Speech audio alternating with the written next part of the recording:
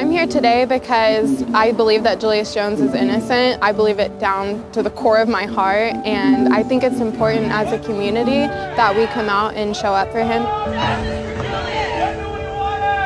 This is amazing, and it's just amazing that everybody came together, no matter what background, just to do the right thing. I have a son just a couple years younger than Julius, and if something like this ever happened to him, I would hope and pray that other people would get involved to help. And we believe that God is a God of love, not hate. God is a God of life, not death. And what it means to love God and love our neighbors is to advocate for their lives and not their execution.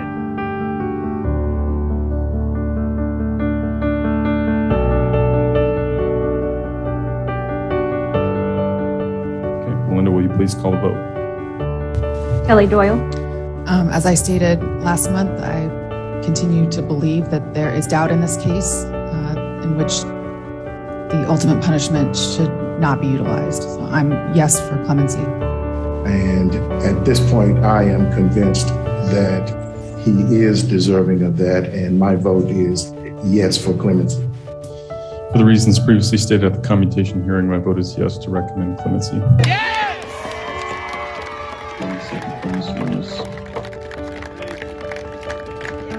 So we need everyone to now turn attention to Governor Kevin Stitt.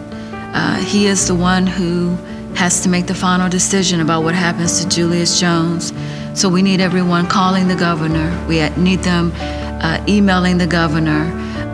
If you know the governor personally, we ask you to reach out to him and to ask him to please take the recommendation that the board has now given him twice. Take the recommendation of the Oklahoma Pardon and Parole Board. To Governor Stitt, I just pray that he's on the right side of history. There's a lot of eyes on this case, and he has the opportunity to give Julius a second lease on life, and so I pray that he does that. Please don't let Oklahoma execute an innocent man named Julius Jones, who is my brother.